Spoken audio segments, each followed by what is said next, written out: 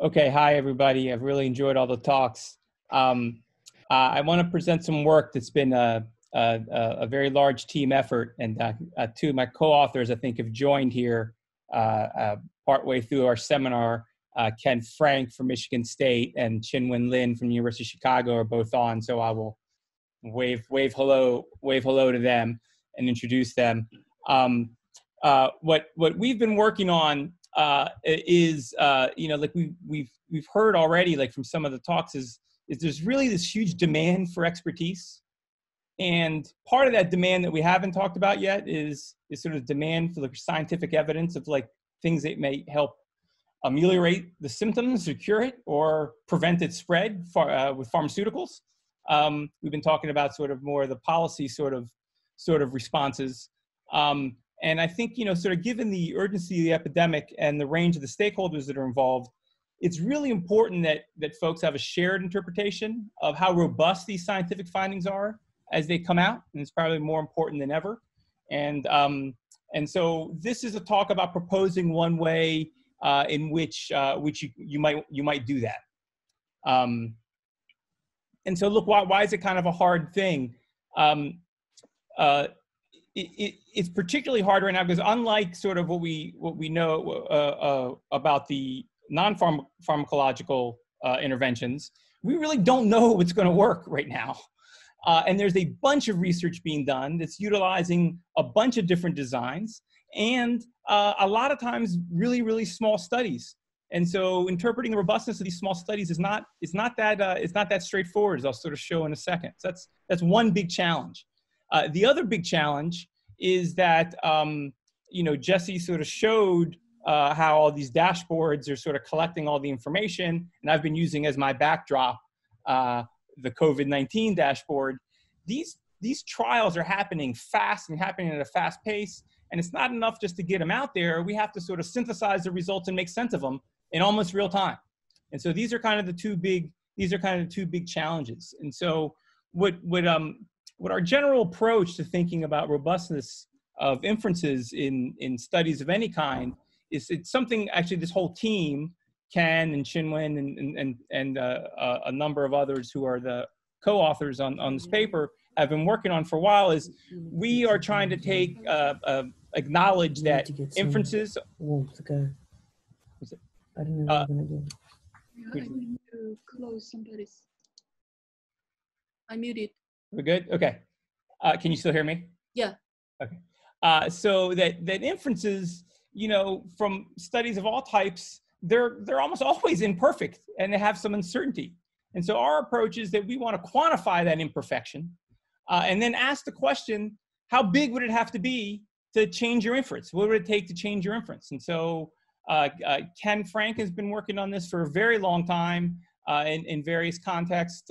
Ken and I together have tried to develop an approach applied to continuous variables of the continuous outcomes. Qinyun, who's a co-author, has tried to extend this to sort of mediation models. Together, we've developed all sorts of tools to put out there. So Ran Shu's sort of taking the lead to develop a module called Confound in Stata that you can use to do this sort of analysis. We have this website, confoundit.com, which was used to do the analysis I'm going to show you right now, and some R packages as well that do this. So this has been kind of a big effort, and it hasn't been about COVID-19, obviously, and it hasn't necessarily been about medical trials. But as this has been coming out, we've engaged several others who have a little bit more experience in this, epidemiologists and medical doctors who are also co-authors in this work, to apply it to this emerging data because we think it can be very useful. So let me just jump in. I think the best way to do it is jump in, just to sort of give an example. So this first example is what I think the treatment we all heard about very early on, which is the hydroxychloroquine, or HCQ for short. It was what was touted by Trump as the miracle cure very early on. Some early evidence came out that was not that didn't have control group. But the first study that came out that had a control group was in Renmin Hospital in Wuhan, and they published a not yet peer-reviewed study that I'm sort of going to use as an example. So it wasn't a double-blinded study, but it was randomized and it did have a control arm. The control arm got the standard, sort of got conventional standard treatment. And the inference from that study was that adding on the HCQ was efficacious. It helped. There was some benefit. And the basis for that inference is taken from this 2x2 table you see here. They kind of looked at, well, they looked at a few outcomes. One of the outcomes they looked at was sort of reduction in pneumonia, whether someone's pneumonia improved or not. And they said that, 55%, 17 out of the 31 control patients improved, and compared it to 25 out of 31 treatment patients. So it was 81% to 51%. And when you sort of look to see if that was statistically significant, it was. Okay, and that was sort of the basis of the inference. It's efficacious.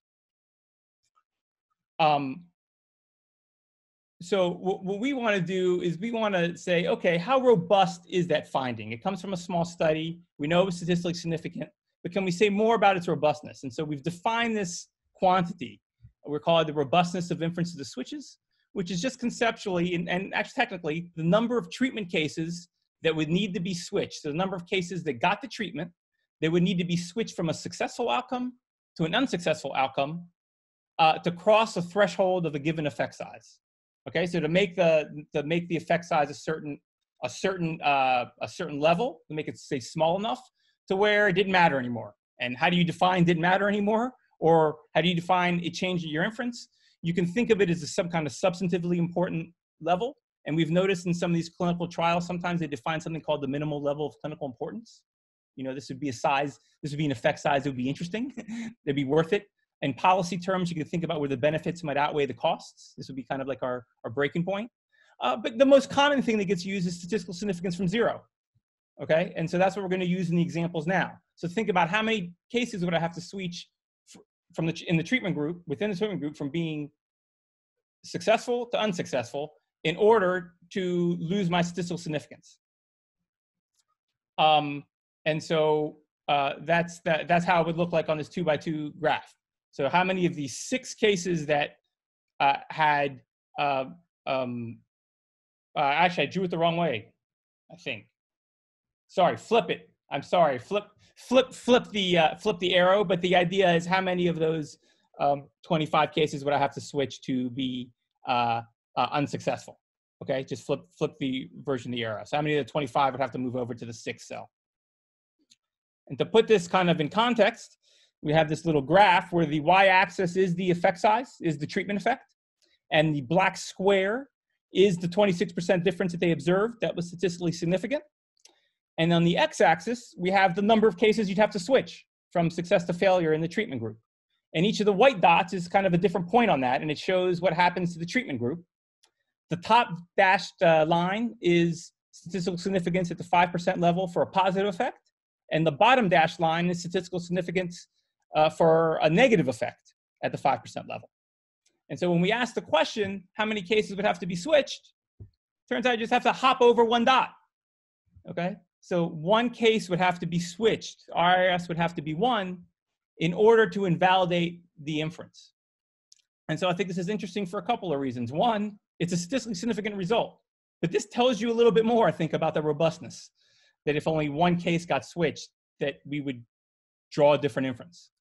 And 2, I don't actually need to know a ton about probability and statistics to understand that notion, that if one person were different, I would draw a different substantive inference. So, so we think it has this ability to be more generally understood, and it also has this ability to give you a little bit more information, about cases, especially cases that have small sample size, where it's kind of the robustness is sort of harder to get a handle on.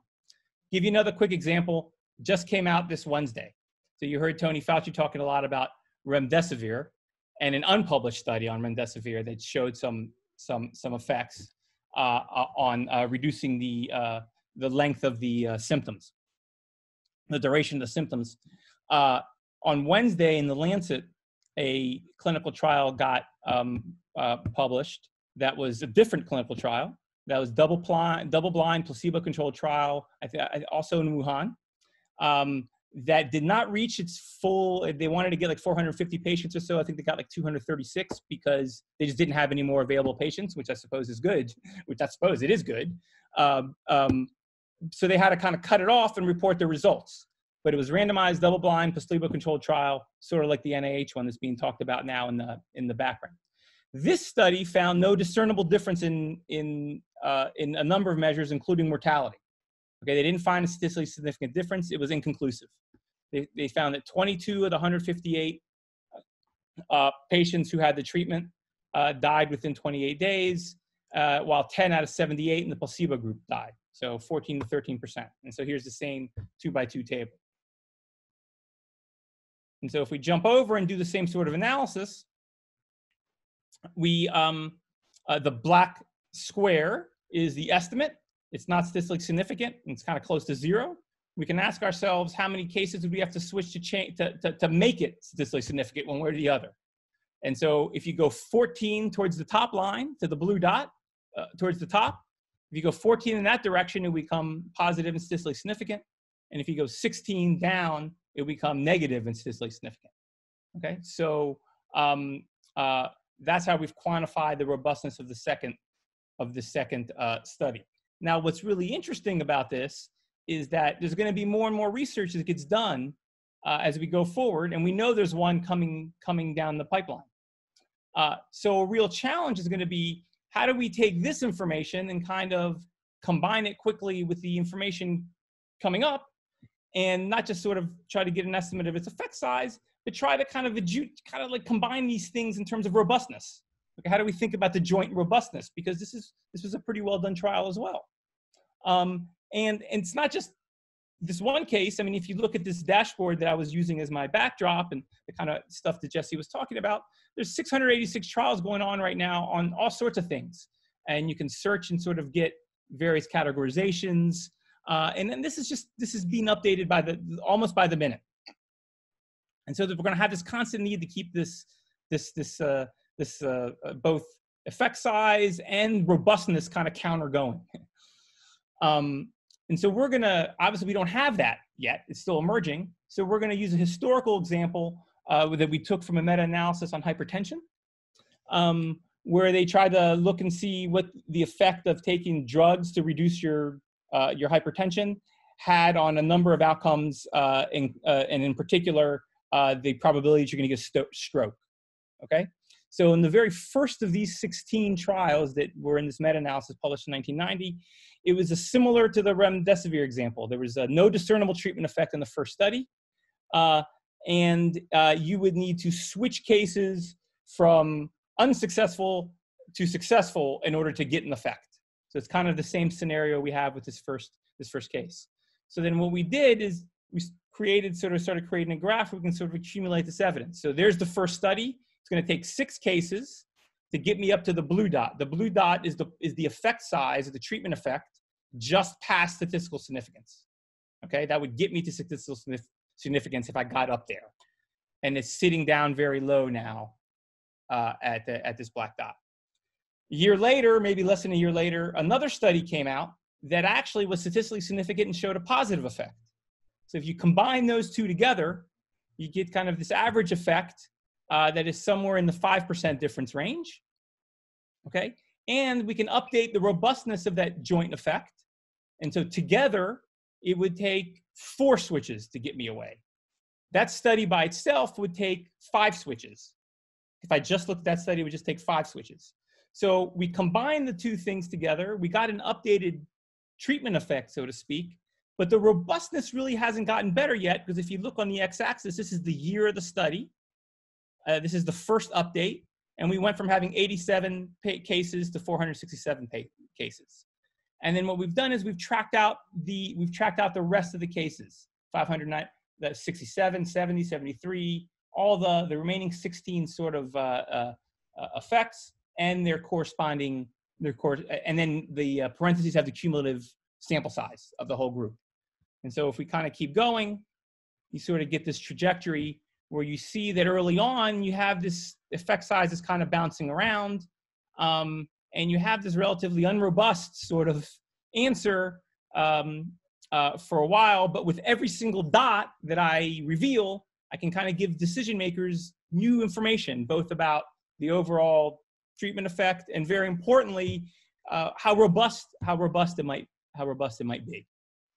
And so we think that something like this could be done with the kind of dashboards that we have behind us to help give a real-time sort of interpretation of the robustness and of the overall effect. So in summary, we think expressing uncertainty in terms of the patient experiences can really help make the robustness of a particular inference clear, even if you don't have this deep knowledge of probability and statistics. Really, really important, I think, when the studies are small. Like if you notice over here, where the studies when we start getting a really large N, the confidence intervals aren't that big, right? So it's not so hard to figure out if it's robust. It's when it's small where it's a bigger problem. And then we also think that it can do this in a way that can facilitate a common understanding that we really need to have a variety of stakeholders right now. As a society, we try to decide when to take action on something that could have certainly benefits, but also potential side effects.